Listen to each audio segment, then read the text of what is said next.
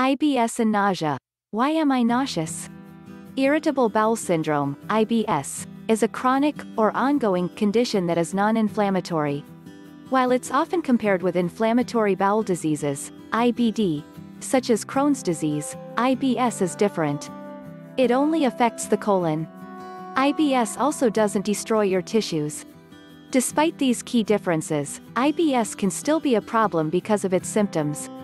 In fact, according to the Mayo Clinic, as many as 1 in 5 adults in the United States experience these symptoms. Nausea is associated with IBS. Symptoms can come and go. When they do occur, they can greatly affect the quality of your life.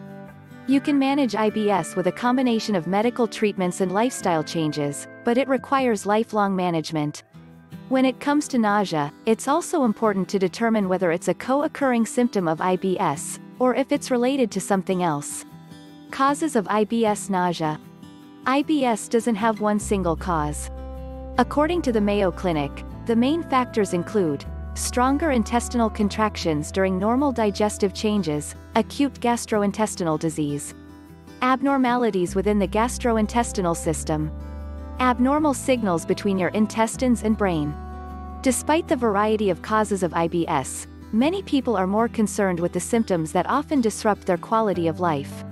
There's no single cause of IBS-related nausea, but it's still common in people with IBS. According to a 2014 study by Dr. Lin Chong, medical doctor and professor at UCLA, IBS-related nausea affects about 38% of women and 27% of men. Hormonal changes are an issue for women who have IBS.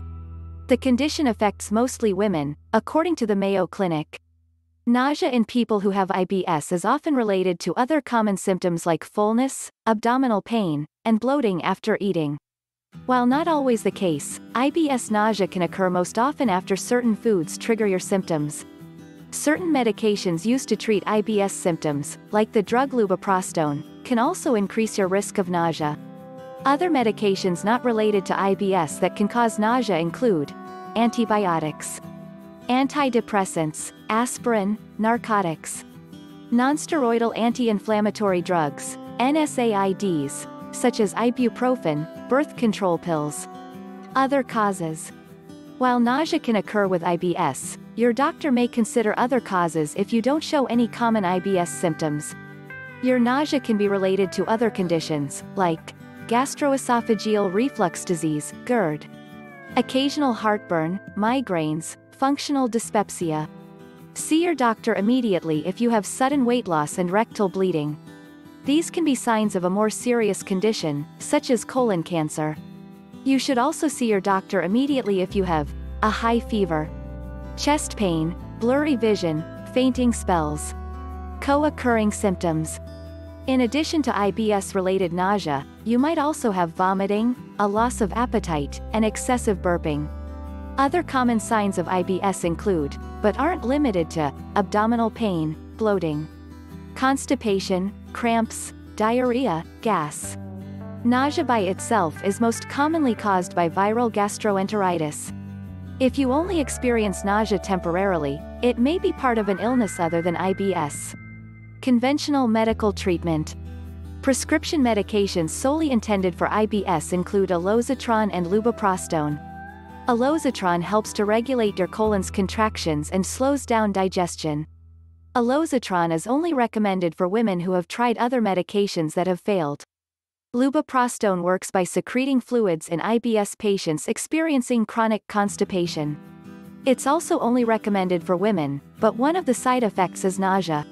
Sometimes IBS treatments will not help ease all related symptoms. It may be helpful to directly treat some of the most bothersome problems. With nausea that doesn't go away, you might consider anti-nausea medications like prochlorperazine. Alternative medicine and lifestyle changes. Lifestyle changes. Lifestyle changes can also prevent IBS symptoms like nausea. The Mayo Clinic identifies the following triggers of symptoms. Increased stress. When you're very stressed, you might experience more frequent or worsened symptoms. Being nervous or stressed can cause nausea in people that don't have IBS. Therefore, having IBS might increase this risk even more. Alleviating stress may help your IBS symptoms. Certain foods. Food triggers can vary, but food choices often increase IBS symptoms.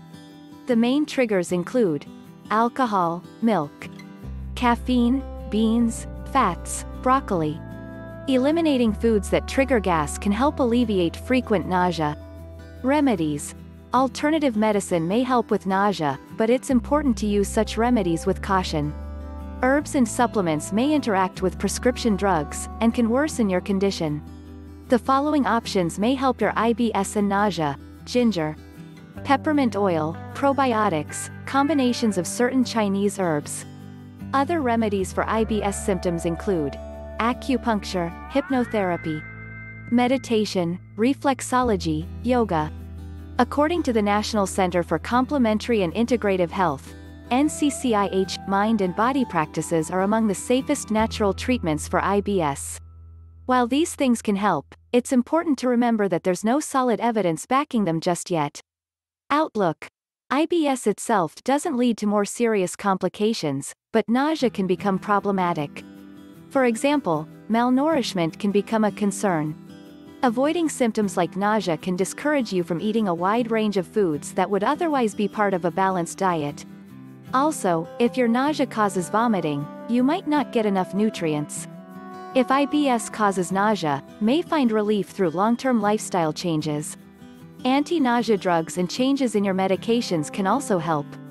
It's important to discuss all of your options with your gastroenterologist. Follow up with your doctor if you have IBS and your nausea doesn't improve.